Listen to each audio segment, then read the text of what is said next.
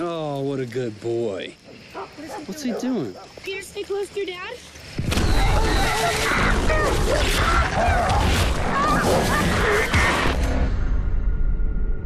An American man and his young son were brutally killed last night. There is no factual evidence to indicate anything more than an animal attack. At 1452, we apprehended the suspect. The man accused of these crimes, one Talon Gwynnick. He had hair all over his hands. They were huge. He was tearing my boy to pieces. He's my client. I'm defending him. There's a very rare disease called porphyria. And the symptoms include excessive body hair, joint pain, muscle weakness. People that have this can barely move.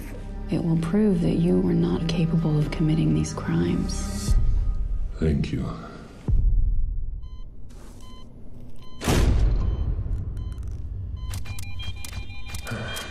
We need to stop this right now, please.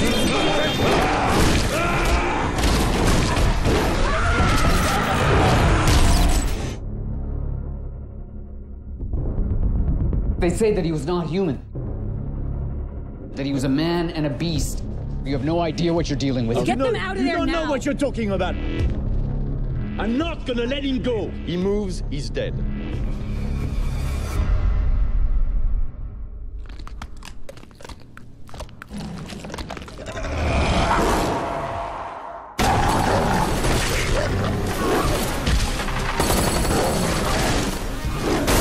I don't want anyone else to die.